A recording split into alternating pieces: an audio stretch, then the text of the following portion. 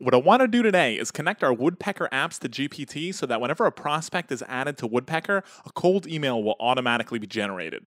Zapier is a no-code tool that makes it easier for anyone to automate workflows across 5,000 plus apps. If you don't have an account, there's a link in the description for a free 2-week trial so you could try it risk-free.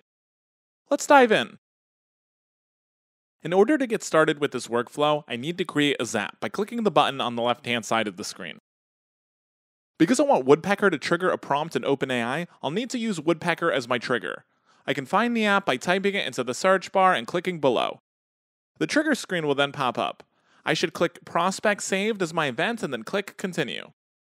Setting this as the trigger means that anytime Woodpecker sees a new prospect is added to our account, it's going to run this workflow. The first time we set up Woodpecker, we'll need to authenticate it with Zapier. A link will pop up for you to log into your Woodpecker account. The screen will ask you to connect your account with an API key. To access this key, go to your Woodpecker account and click on the Marketplace button near the top right of your screen. Select Integrations, click API Keys under the dropdown, and then select Create Key.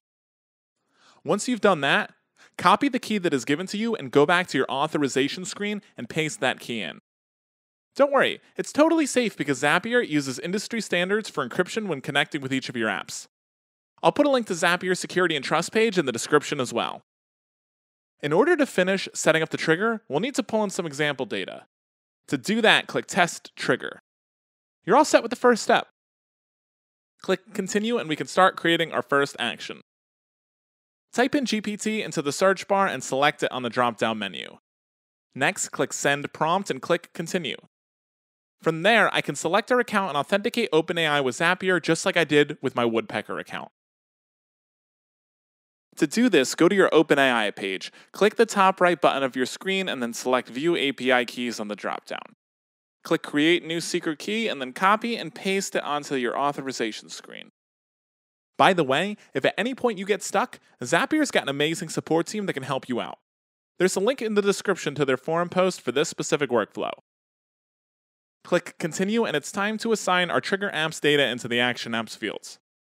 Under Prompt, I'll type in a custom message with the parameters that I want my sales pitch to have. I'll type in sales cold email for, and then I'll click prospect first name and prospect last name under the dropdown. Then type in who works at, and then I'll click prospect company and then type in and could be interested in Zapier. My name is John. Don't include the email subject.